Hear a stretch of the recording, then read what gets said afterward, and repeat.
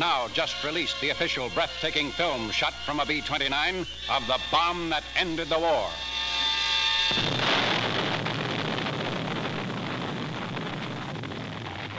When you think of death and mushrooms, what comes to mind? Maybe a giant mushroom cloud from a nuclear explosion, a catastrophic event of mass destruction. But there's another deadly mushroom, smaller, quieter, and far easier to encounter: the death cap mushroom. The death cap mushroom doesn't discriminate. It can poison anyone. Yet tragically, children and younger people often fall victim because it looks harmless and is easily mistaken for common edible mushrooms. But why is it so harmful? Look what we got. Yeah. Hey guys, you want to be careful when it comes to mushrooms. The same variety of mushroom growing one spot can be poisonous, growing in another spot it can be all right.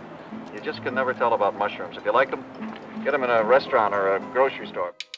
Once ingested, the death cap mushroom releases deadly toxins, chemicals called amatoxins. These are particularly sinister because the symptoms aren't immediate. You might feel completely fine for the first 6 to 12 hours after eating them. But behind the scenes, the poison gets to work quickly, attacking your liver cells and stopping them from producing essential proteins. You've got to know what you're looking for. When you go out foraging for mushrooms, you don't go out thinking, oh, I hope I find a mushroom and that's the one I'll grab.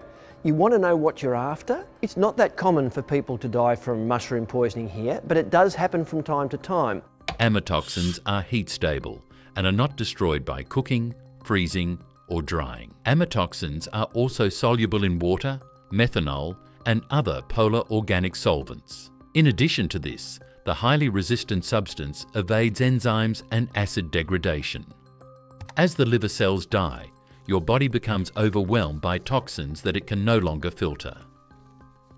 By the second or third day, severe symptoms kick in: intense vomiting, diarrhea, dehydration, and extreme pain.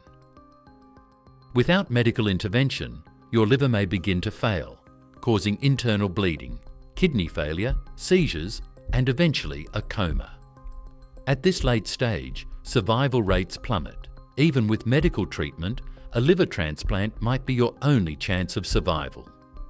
The death cap mushroom causes around 90% of mushroom-related deaths worldwide, killing between 10 and 30% of those who ingest it. Often mistaken for edible mushrooms like the straw or field mushroom, it's a deadly reminder. If you're not certain, don't eat it.